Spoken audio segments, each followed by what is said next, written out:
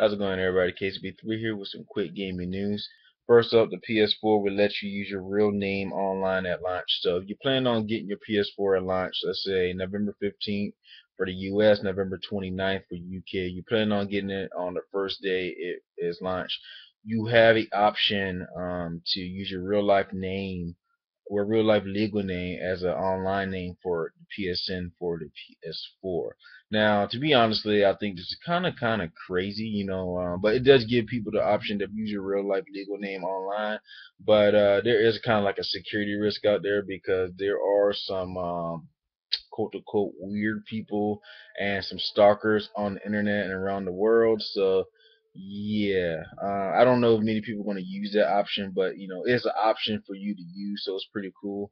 It didn't say anything about after launch day if you plan on getting your PS4 probably next week, the week after, next month, next year, in the near future, when you get your PS4. It didn't say anything if you can use your real life name as an online as an online name on the PSN for the PS4.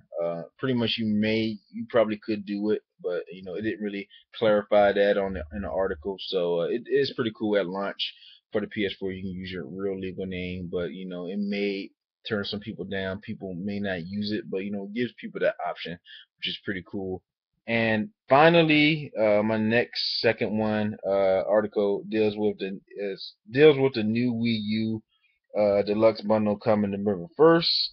So the new bundle will include a 32 GB Black Wii U console, the new Super Mario Brothers U, and the new Super Mario U, with both of the games being on a single disc.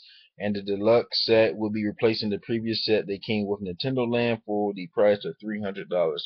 Now, there's some good thing and bad thing about this. I can see. The good thing is Nintendo Wii U. If you don't have a Wii U yet, you plan on getting a Wii U, or you just want to represent, or you want to,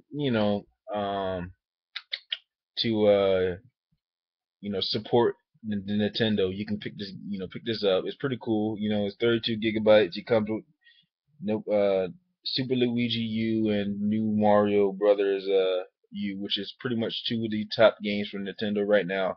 There's some other games like Wonderful 101 and Pikmin 3, but the Mario and Legend of Zelda games do sell uh well on Nintendo. So that's pretty cool because you get two good games on one disc, so it's pretty cool.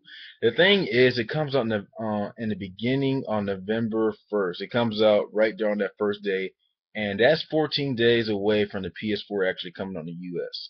Now it's kind of like throwing it out there to die sort of kind of scenario because it's right there close to the launch of PS4, which is supposed to be very good. I think it's leading in pre-sales, leading in pre-orders in the and then the Xbox One. So this is going to be huge. It's going to be pretty much one of the hugest launches for the PS4, even though they're not having Watch Dogs and Drive Club got delayed for is exclusively for the PS4 as well. So I think it's still going to be doing pretty good at for the PS4 because it's so massive. It got so lot of pre-orders.